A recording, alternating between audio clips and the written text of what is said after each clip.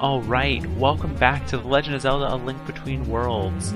Getting right back into it, we've got the thief girl on our side, and all we have to do is pretty much get her up without being attacked. So there's 4 enemies come here, we're gonna take her, oh. Yeah, if you go on the wall she can't follow you anymore. So, that's gonna be your best bet, usually to stop her moving. As long as you keep these guys, well, from getting any closer, they can't do anything. And ta-da! Those guys are down. There's more where that came from. I'd help you, but they took my gear and armor, you know, all my other stuff. So, she'd help fight, but she's too weak and just not able to do anything. So we will have to keep that in mind as we travel.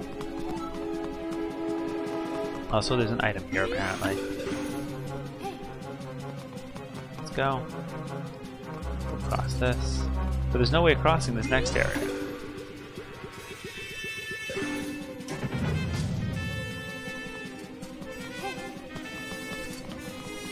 It's a bit weird at times. So we can already see we can't cross there, but we can walk through this part. And we actually have blue of these guys. I'm not used to the blue ones, but I guess they work.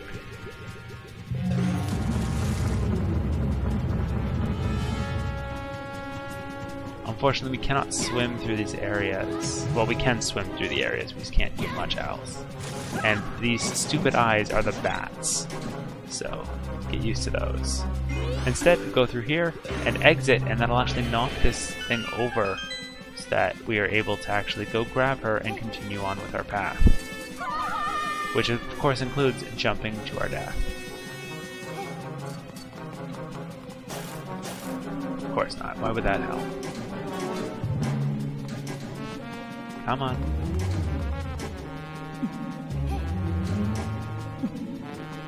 So, if you haven't been able to find out, this is definitely the I guess, alternate of the boy thief that we were having to work with. Well, not work with. We got the boots from.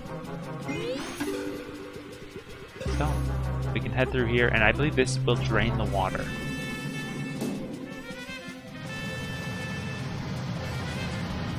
Means we can finally go get that treasure that's up in the middle up there. But I want to heal a bit first if I can. Finally, our first monster horn. Those are found more commonly in dungeons. So, we'll head in and get the silver rupee. It's a good thing that those 2 candles are there, because if you could get in here early, then you would wind up landing in the water, and you can't merge in the water, so you basically kill yourself in that situation. Which would be a pretty unfortunate way to lose your progress. So we head to here, take it further up, and once she's here, we can actually just leave her there, and I think thanks to the bombs we have, I can blow up that one. Nope. Alright, I guess I'll use my bombs over here. That's not what I want to do. No.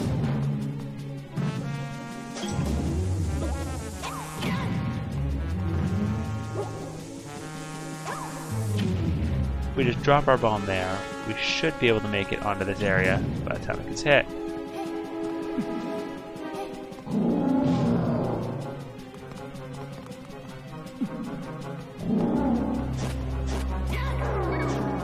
So we can actually knock those guys off the cliff. Unfortunately, they hit us too hard, we lost our items. And Ravio, despite being in a different world, takes back his items. We'll go from the blacksmiths, because we're going to need to go back to... Well, we don't need to go back to Ravio, but... Quit collapsing all over the place. Try to help someone and just get in your way. Was that Gully? Who ever heard of such a name? Even if I had kids, I'd never name one Gully. Gully is the green sage that I was thinking of.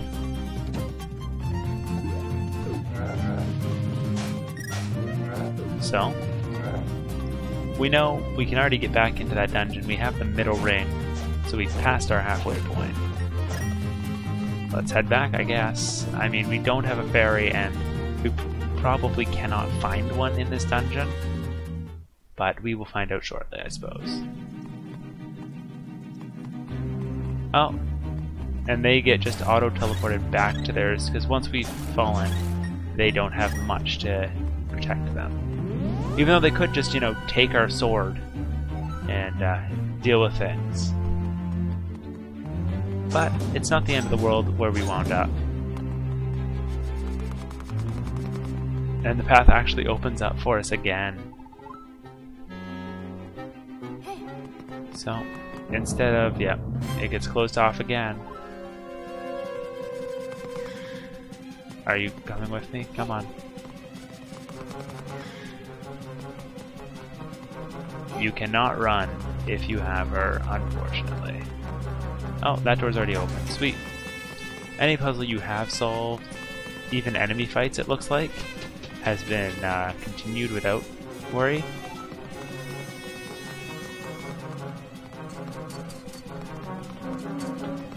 And so, journeying through this a second time isn't the worst thing in the world. We just have to be very careful to not fall to our death. Because, well, unfortunately, we're still not very good at that. Out. Separate again. Ah, alright. So you're supposed to merge this wall, go over this way, and then deal with these guys? Which you're gonna have to anyways, because you need this bridge down.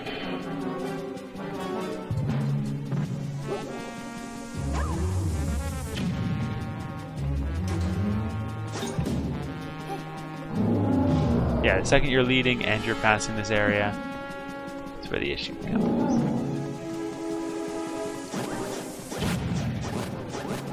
See, this is much easier with the laser beams and the fact that none of them will go after her because they can't get to her.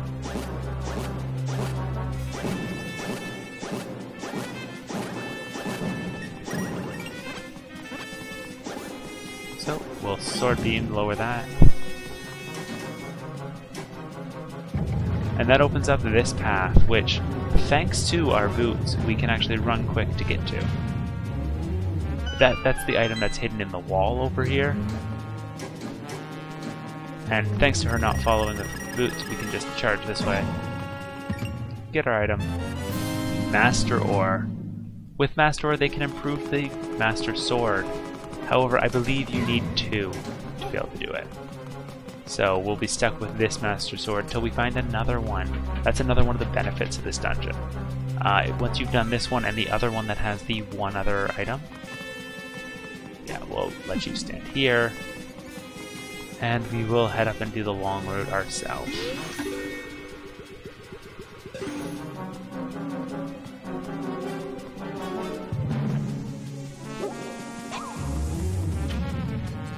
But step on this one, opens the door, and summons the enemies. So talk to her, run down this way, and we can continue going after. Fortunately, with sword beams, we do have the range needed to take out these guys. But we... Hey, don't you touch her.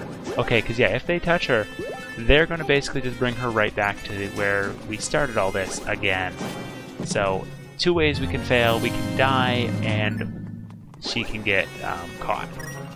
Either one of those will revert us back to basically... we haven't started progress. And there is the door that we originally passed. So we've finally caught up to where we were when we started. Bring her over here. Nope, alright. Fine. Now we can retreat back.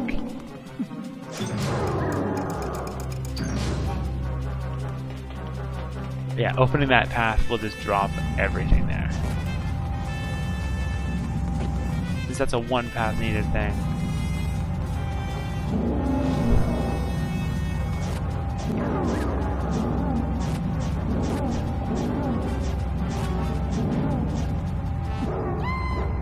Look at that. Can't do anything to stop it. Immediately teleports us back to here. Come on, take me outside. Is this gonna at least let me go down? Okay, thank you. Because we've passed this area, they don't lock it on us. In which case, we can handle the one room we had to backtrack through for this.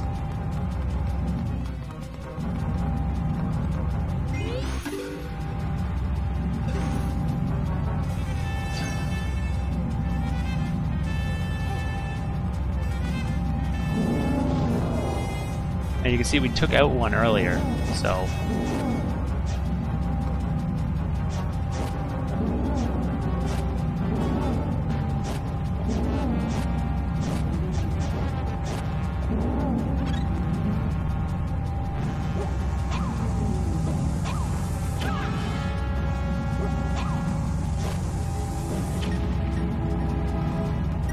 Perfect. We've made it successfully past. I don't think there's anything up here for 2 people. I was right. Come with me. We shall resume our ascent, because the boss was right next to the front door, if we remember correctly. Now the fun part. Wait there. We have to do a lot of merging. Oh, it's not that one. It's this one.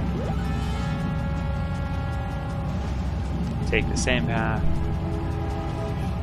Come with me. We go this way. And now we can continue on. And finally, you can see there's a few more treasure chests on this map. Excuse you.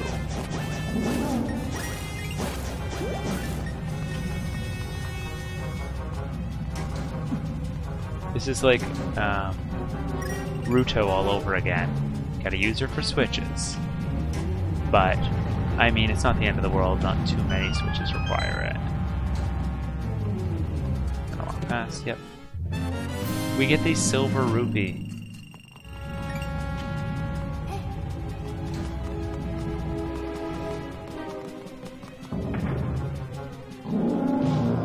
So the correct way of solving this one is just, yeah, turn on that. And then deal with these guys at your leisure, because they can't do anything to stop you. As opposed to trying to fight them repeatedly and having to deal with them attacking and everything.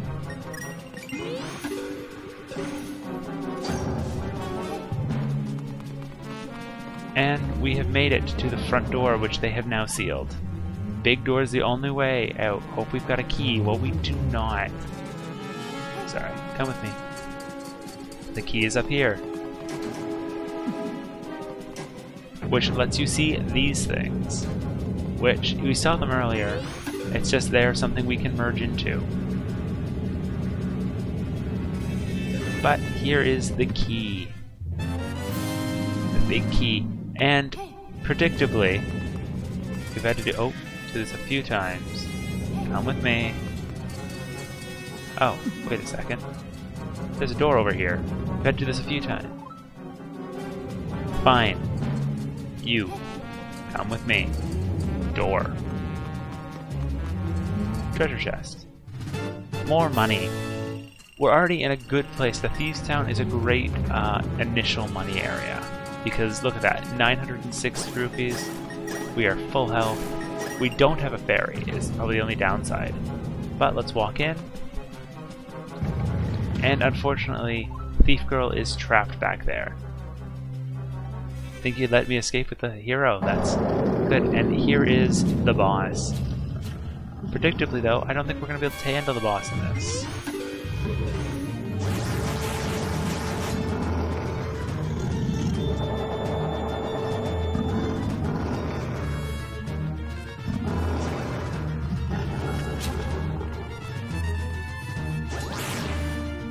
So, if you swing at him, he will dodge you, and the only way to get him is to sneak up on him. You can also hurt him a bit while he's trying to get you that... Oh, if you've got sword beams. But as long as he is solid, you have a chance of hurting him. But now, he's realized you've been using his shield against him, so... Fortunately, this means he's not going to be able to guard regular attacks at all. Unless he goes ghosts, for lack of a better term. And he has a spin attack. As nice as it would be for us to have the same spin attack, we do not.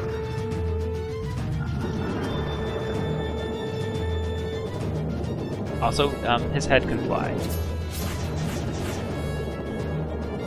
And so long as you avoid his head, his body is a lot less of a threat than it used to be. I guess, you know, not being able to see does make it a little easier for you to not be able to see. We've almost won this, and he's down. That will be the end of this episode. We will see what we get as a benefit next time.